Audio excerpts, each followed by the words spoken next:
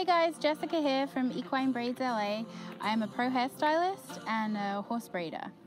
Today I'm going to be showing you the French braid on the forelock. This is Eclipse.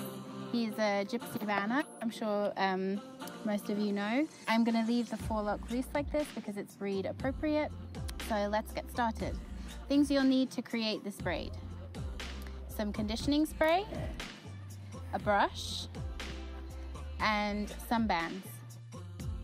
So you want to divide the forelock into 5 sections. 3 sections through this first section I created. That will be the start of your braid, and the bottom into 2 sections. So start your braid, moving the right section into the middle and crossing over the middle section, and the left into the middle, crossing over to the right. And then you start adding from the bottom 2 sections into the braid. So we're creating a French braid down the forelock so that the forelock stays flush on the horse's face.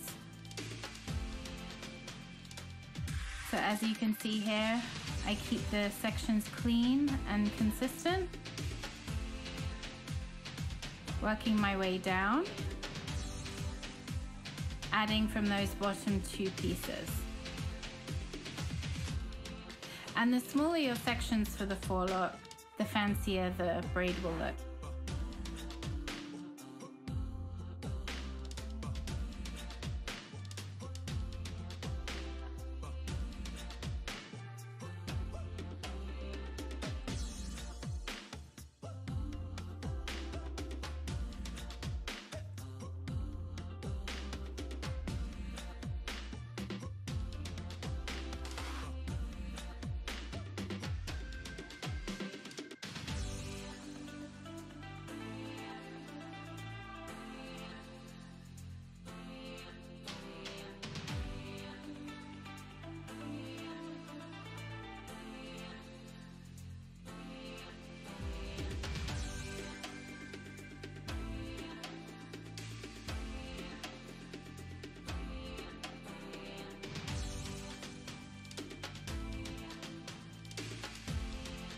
And then when you get to the end, secure with a band.